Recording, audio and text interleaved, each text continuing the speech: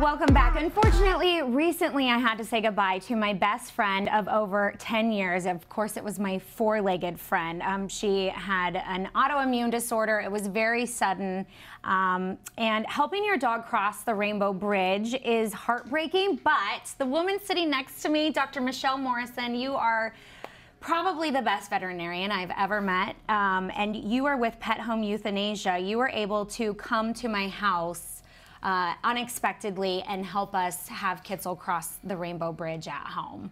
Thank you so much for joining us. Thank you for having me. So tell me a little bit. I feel like you know, we joke around a lot on the show, but obviously this is something that all pet owners eventually are going to have to go through if they don't pass naturally. And tell us how unique it is to be able to have your dog pass at home. It's kind of a new service in a sense. It's been around maybe for 13 years. Other veterinarians do it if they have a home practice. But there are now specialized people who, this is what we do every single day. So yeah, it's very nice to come into a home, adjust to the personalities of the people whose goal is to make their pet completely comfortable. And then my job is to make the clients comfortable. And what was great about this situation is I didn't have to just go take her into my regular vet and drop her off. You came to our home. You gave us, you were there for actually almost 2.5 hours. And everybody is different, right? But you really allowed us to have the time to grieve and to allow her to pass peacefully. She was able to just pass laying on my chest. She didn't move.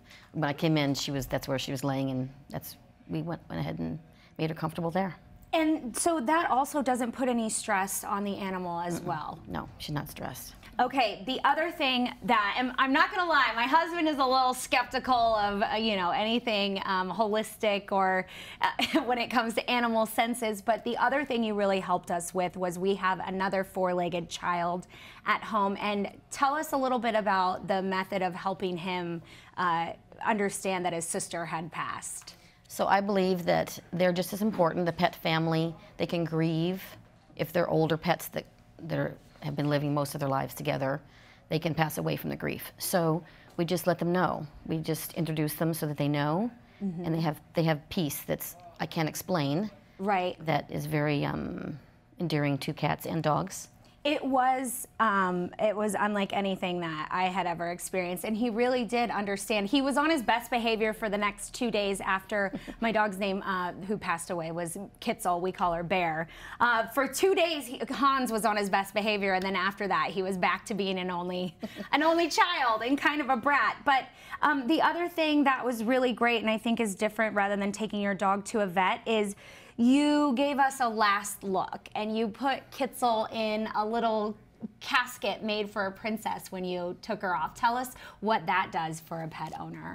So what that does, basically I think that it really helps the women, the female clients that I have, but the men typically have a pretty strong reaction that they like that I just lay them there on a satin pillow with blankets so that they can see their eyes closed, and it's a beautiful look. They think they're just sleeping. They are actually at peace.